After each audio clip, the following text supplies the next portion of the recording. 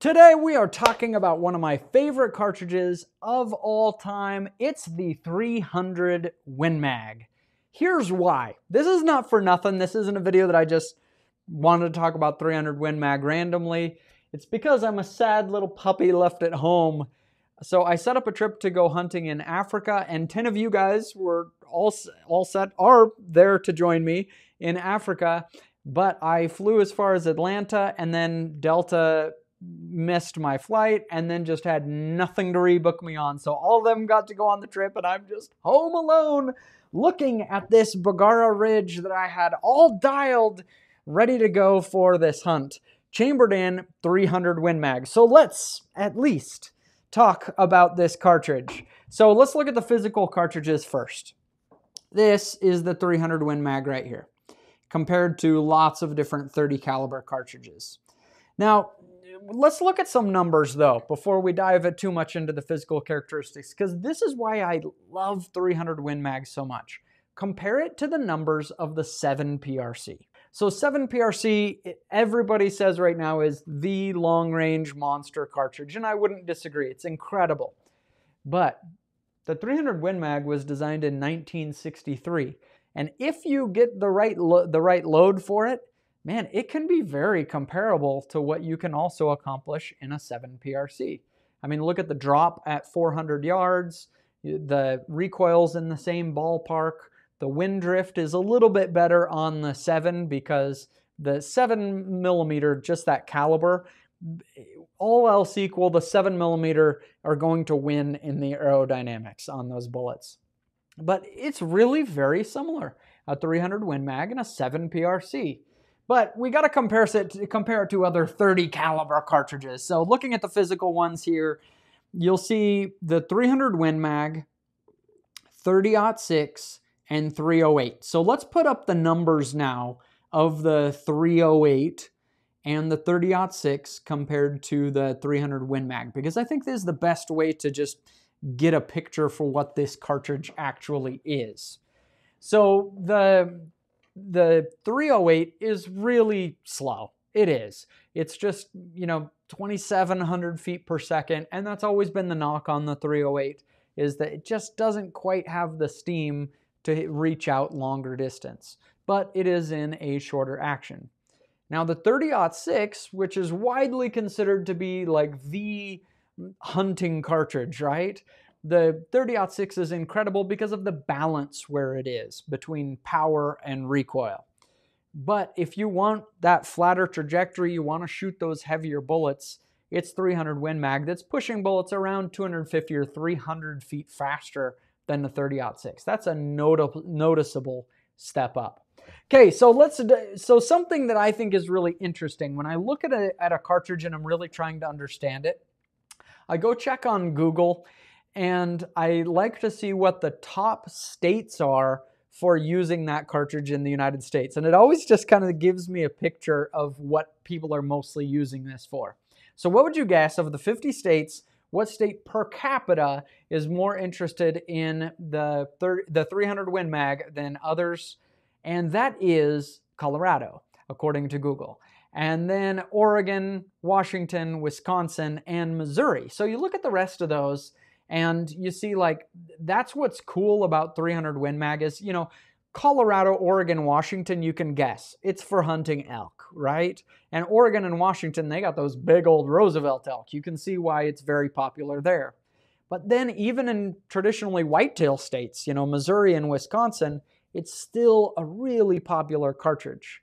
I think the reason that it's so versatile then for so many different people is because of the different loads. You can load this from 150 grains, a really light load shooting super fast, or up to 220 grains and slow it down.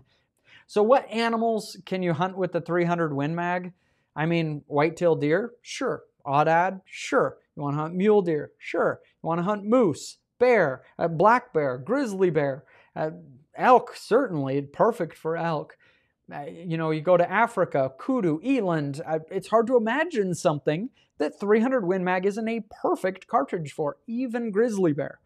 But I mean, maybe the only limitations are, you know, a Cape Buffalo, rhino, something like that, elephant, where it's not even legal to use this cartridge. But it can hunt just about everything, and I think that's what's so interesting. But if it's that ubiquitous, it's everywhere. You can hunt anything with it, and it has such a wide range of loads. Why would I also see on Google this trend? So over the last 8 years, you can see that 300 Win Mag is really dropping in popularity quite a lot. You know, about 30% over that time. I think there are a few answers. One being there are other 30 caliber magnums. So now let's look at these cartridges, and you see 300 Win Mag here. Well, there's the 300 WSM that's exactly the same performance, but now in a short action. You see the 300 PRC that is even more performance, you know, that much hotter of a load and taking even heavier bullets. You see the 300 Weatherby that's been around for a long time, and the 300 Rum, the 300 Remington Ultra Mag that's just absolutely insane how much powder they're packing into that thing. Now you can get a little bit of a picture of what else. So I think that's one reason why we might be starting to see a little decline in 300 Win Mag. The other reason I think is 6.5. The 6.5 millimeter cartridges have just overtaken everything. The 6.5 Creedmoor and 6.5 PRC. It's by no means a replacement for the 300 Win Mag, but a lot of people are choosing to take that into a deer stand rather than a heavier cartridge like the 300 Win Mag, which now brings up the next topic, and that is recoil. The recoil is significant on a 300 Win Mag. You know, you're getting 30, 31 foot-pounds of energy on that shoulder. If I shoot a 300 Win Mag, if I'm shooting, you know, 15 shots with no muzzle brake and not that good of a recoil pad and a hunting weight rifle, after 10 shots or so, I'm like, okay, I'm starting to feel it. And, you know, the shoulder's a little bit tender after even 15 shots. But 300 Win Mag can be a completely different gun if you have it set up differently. If you put a muzzle brake on there, it can really not feel like that much, or a heavier weight rifle, a good recoil pad. If you really get a rifle that's set up well for the 300 Win Mag, it's not that big of a deal. For example, this Bagara Ridge that I was set to take to Africa, the reason I picked it is it's a little bit more stout of a platform, a little bit heavier, and it has a nice rigid stock. And when you do that, especially if you were to add a muzzle brake on the end, really, I could shoot it all day. It's not a problem at all. So it doesn't have to be a crazy recoiling cartridge if you set it up on a rifle that really is meant to take it. So that's knock number one on the 300 Win Mag, is the recoil. The second problem with the 300 Win Mag is the cartridge design itself. As I said, you know, released in 1963, it's been around for quite a while. And the older cartridge designs had two unique features that are problematic in today's rifles.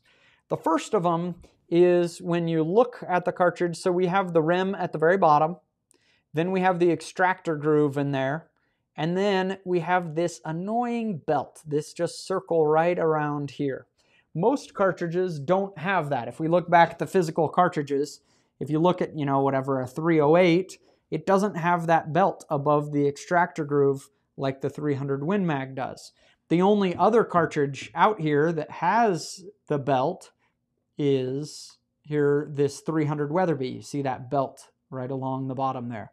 All of the others are beltless. Now, most cartridges stop on the shoulder there, but these cartridges were made that they could stop on the belt, doing that head spacing.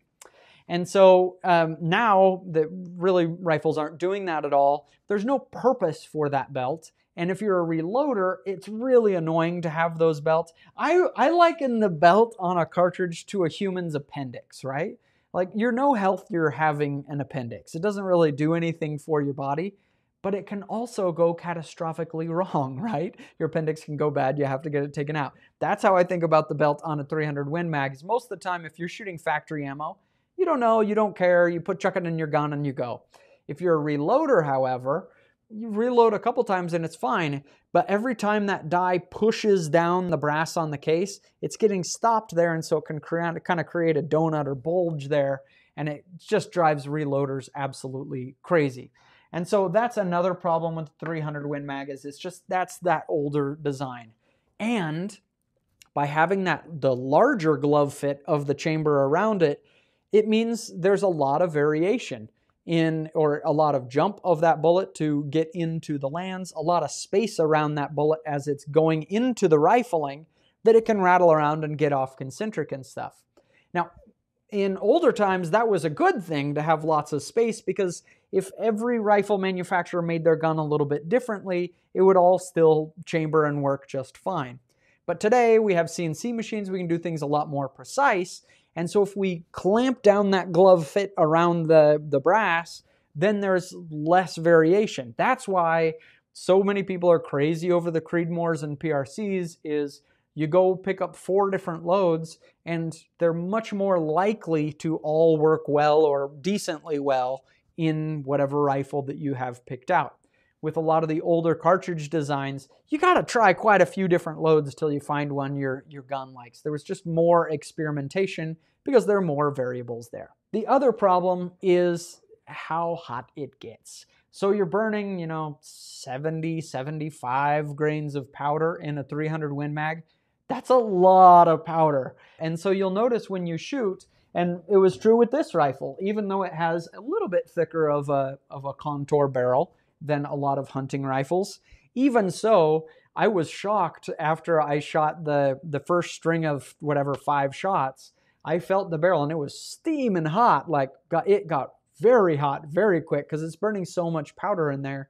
And it took forever for the barrel to cool down between shots. Where most of the rifles that I test and review are, 6.5 Creedmoors and stuff like that, because they're just so common. It was a surprise to me how long it takes to cool down the barrel and how fast it heats up. And so for your range gun, it's just not super practical for that reason. I surveyed you guys and I said, what was your favorite cartridge, your favorite 30 caliber Magnum cartridge? And 55% of you guys said it was the 300 Win Mag. So it still has a ton of popularity. It's going to be with us for decades, but the newfangled stuff seems to be taking over little bits at a time. Are they right? Tell me what you think of the 300 Win Mag, and we'll see you in the next Backfire video.